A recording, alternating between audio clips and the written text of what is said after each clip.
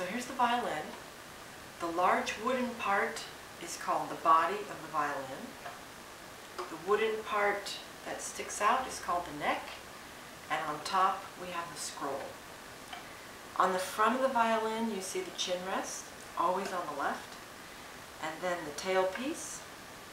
And the tailpiece is where the strings start. And right here we have 4 fine tuners on these strings. That's what you'll be using usually to tune. And after that the strings stretch across the bridge. This is the bridge, it's wooden. And then they stretch across the top of the fingerboard, which is the black part and the place you put your fingers when you play.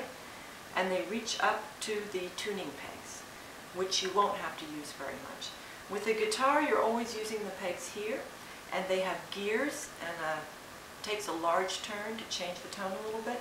That's not true with the violin. Just a little tiny turn will change the tone quite a bit.